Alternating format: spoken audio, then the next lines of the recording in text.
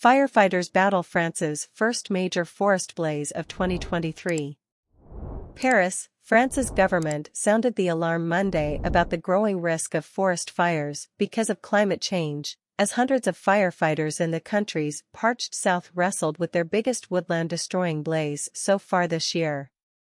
The fire erupted Sunday and burned on more than 1,000 hectares, 2,500 acres, of land along the Mediterranean coast, and spread across the border into northeastern Spain. On a visit Monday to the zone, French Interior Minister Gérald Darmanin said, "The fire season is starting early because of climate warming."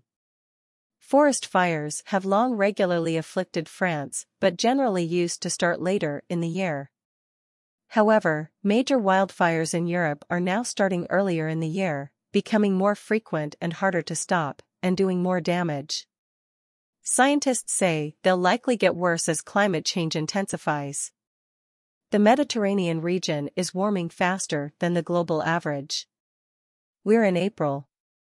We have already seen the start of several important fires, notably in the south of France, Darmanin said. Droughts that hit France last year have been compounded by shortages of rain this past winter, leaving already tinder-dry woodlands at even greater risk. French authorities are urging homeowners to chop back and thin out trees and scrublands around their properties and appealing for people to take extra care not to discard cigarettes or otherwise start fires inadvertently.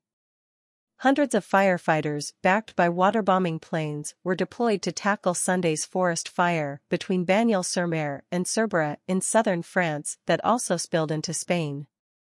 French Rescue Services spokesman Arnaud Wilm told broadcaster France Info on Monday morning that the blaze is being successfully contained and that its biggest flames have been extinguished, but fire crews were still working to completely stop its spread and put it out.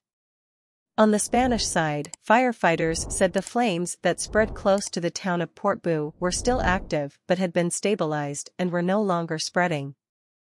They said 2 border roads remained closed to traffic and the train service linking Portbou to Cerbère was halted. Spanish national television said some 50 people were temporarily evacuated from their houses near the town while around 20 French people unable to cross the border were given accommodation overnight in the town.